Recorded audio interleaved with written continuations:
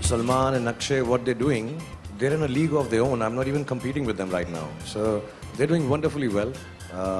And I think it's sweet of Salman to say what he said. And it's really wonderful.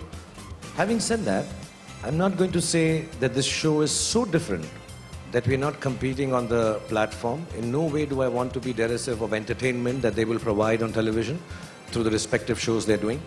But I think this really is kind of a different platform where it has a different sensibility.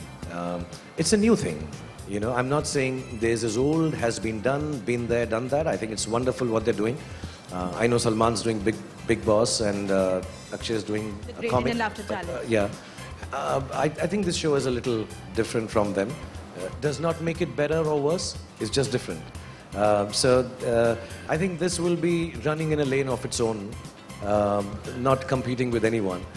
And I'll just like to make this clear because, you know, when we talk about intellectualism and we talk about it being, it genuinely is an extremely hopeful and inspiring show. It'll have entertainment. It's not plugged in as trying to get an X amount of rating or 20 amount of audience. It genuinely is sharing a great idea. So it does have its own lane that it's running.